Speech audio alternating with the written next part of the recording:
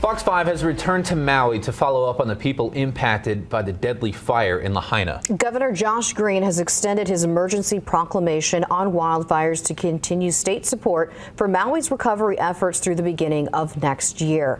The proclamation is now in effect until January 5th. The proclamation provides exemptions for hotels and condos to free up units for fire survivors, allowing them to house displaced residents for longer than allowed in the governing documents. It will also waive fees for fire evacuees trying to obtain state documents, and also allows businesses with liquor licenses that burned in the fire to transfer those licenses to new locations.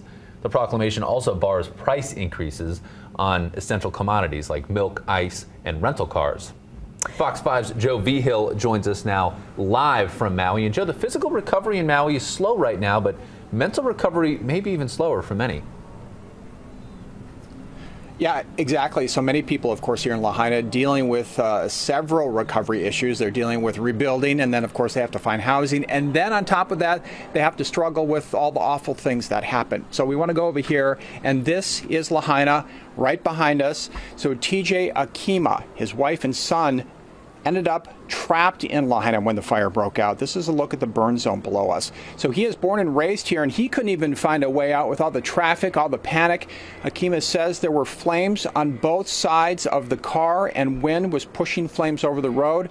That's when he told his son not to touch the car windows, and he went right through the flames. He got out. Now, he told me his boy, who he calls Son, has taught him not to take life for granted and be happy, which he says his son is, even after their apartment was destroyed, along with everything in it. For him, it'd be like, he's okay. I'll be okay as long as all he wanted was a certain toy. We bought him a certain toy and he was happy. Every little thing makes him happy now. What was the toy? It's he's into Transformers. Oh, okay. So we bought him his little Transformer. We just bought it for him and it burnt in a fire, and then we went to Target, got him another one, and that's all he wanted. So we're blessed to have him in our lives. I mean, we have two girls too that they were with my parents at the time. Oh, okay. And they were safe. They got out. Yeah, which is great to hear. So Akeem also told me because power and cell phone service were out, he did not hear from his daughters for about 5 hours. God, that would be tough, waiting all that time just to hear that they were okay. But again, they are okay, guys. And Joe, where's the family staying now?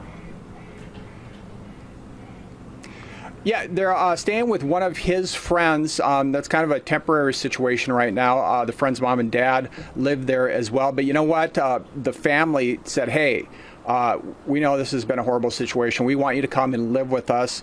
Stay here pretty much as long as it takes and then deal with this. And that's, guys, what he's doing right now. And I looked at him and I said, you probably would do the same thing, would you? He says, of course I would do the same thing. Just again, another aloha spirit moment here in Lahaina, and we're keeping track of it all for you. Reporting live in Lahaina tonight, Joe Vigil, Fox 5 News, local Las Vegas.